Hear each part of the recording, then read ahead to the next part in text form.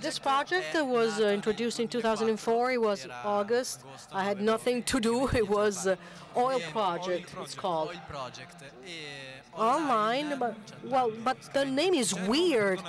Oil project, you would think about, Exxon Mobil, but oil, it would be like gasoline, it's like fuel, and it's knowledge basically. It seems to be the remotest thing you can think about because there's no money involved. Oil used to stand for open informatic lessons. I was not really too good with my English when I was 14. Informatic does not exist, and someone pointed that out to me, but it was too late at that point. And so we have replaced this I with interactive, open interactive learning. So talking with other peers, we thought that a place where a 14-year-old kid could learn how to develop a website or share its IT knowledge did not really exist. Nothing really online, but just texts. But one of the nicest things that the internet can provide is interaction on a real-time basis. So we started organizing, let's say, a group, a set of lessons and lectures. We were all very young. Each one knew a little bit, and the lectures were in chat form. So the best teacher was the one who used to write faster than anybody else. Well, myself, actually. We were 14. And it was HTML lectures, web development, there was a hacking course, and I was happy really to hear the comments made on the hackers. This gave rise to a lot of disputes. We have renamed this IT security because when people heard the word hacking, they were all scared. So when anyone learned something about anything, we would write it down.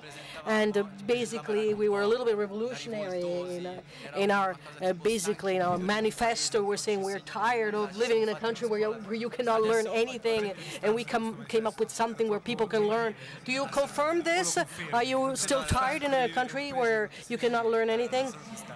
No, I'm not really tired. Well, things have been better. But the school system is not really better than it used to be. But our project is better. We tried to change, and we started also vocal lectures and then video lectures, major change. Another turning point happened last month because we do not just talk about IT anymore, but we talk about innovation in general. The teachers are not just 14-year-old kids. They are professional trainers or university professors. What is our purpose here?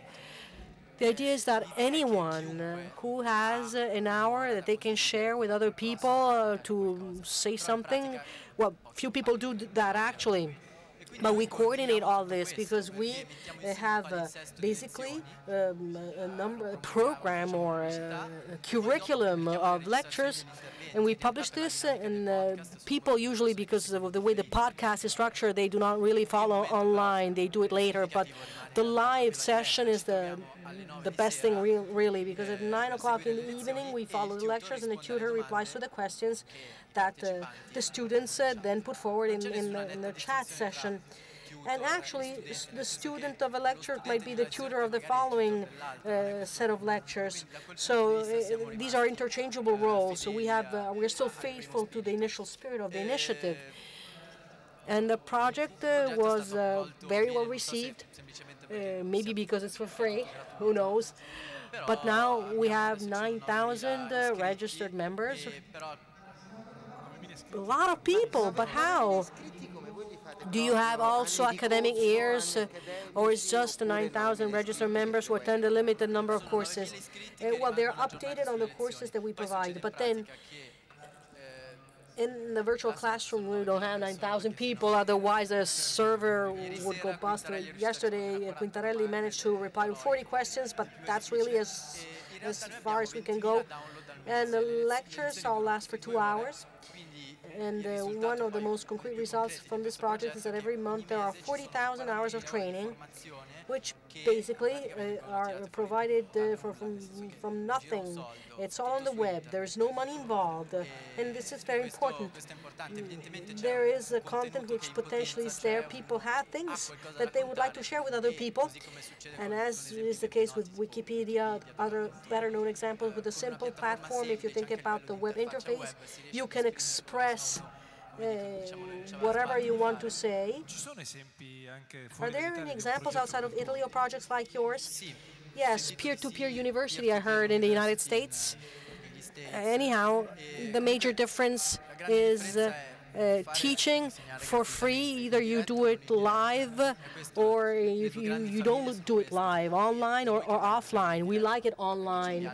But when you say us, we, how many people are involved in this project when you say we or us?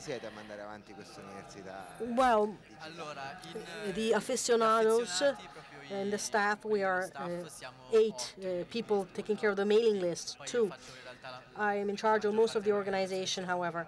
But then there are 40 tutors who, taking turns, they teach courses. Right now, there are 15 lectures in this part of the academic area will be completed in December. And which are the most popular courses? The most popular courses. This section dedicated to innovation, there are 4 disciplines. They talk about current affairs and politics, the history of ideas, and then also labor law in China, or Greek literature, Hippocrates. Perhaps this is the weirdest subject I can think about that seems to have nothing to do with everything else. But we believe in this cross-sectoral aspect of the paradigm of innovation. Otherwise, if you just pay lip service to innovation, it doesn't mean anything. But when the user sees the politics and current affairs lecture, the lecture on China, a little bit of history, and then it's a traditional subject such as the internet and networks in general. So we hope that the users will realize that everything can, well, and you don't have any degree, you don't hand out any degree. No, it's not really a university. There are very few lectures, only one in the evening, 40 per year, I believe, all in all. But this model works. If anyone would like to invest money and we had more resources, probably we could offer more courses. Already at the beginning, SMAU was interested in sponsoring this event in 2005, the most famous IT and computer science exhibit in this country. But in 2005, we were all 15 years old, and we did not really introduce ourselves too effectively. They asked us to provide a business plan, and well, Mr. Dettori, he's sitting in the audience. He's very good at business plans, and he can help you out. It seems as if it's not really that difficult to draw up a business plan. Well, we showed up with basically a sheet of paper, and under the heading Human Resources, we have listed a number of nicknames, and they started reading Madero, 020, and said, you're all crazy. But at the end of the day, why are you doing all this? The first reason is, well, it's fun. This is the reason why we're all doing this, I think. Having said this,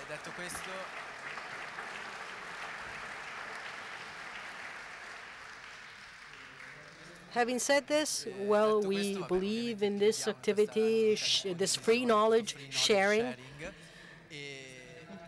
and this dynamics provided by the web. You feel to be peer-to-peer, but not in the technical sense, like a communication between 2 clients with other server, but in the emotional sense of the word.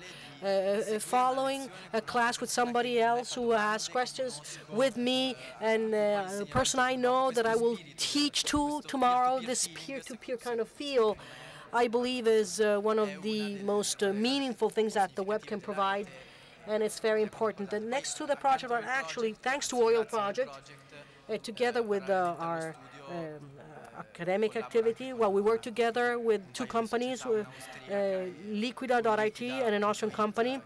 And Liquida usually is a blog provider.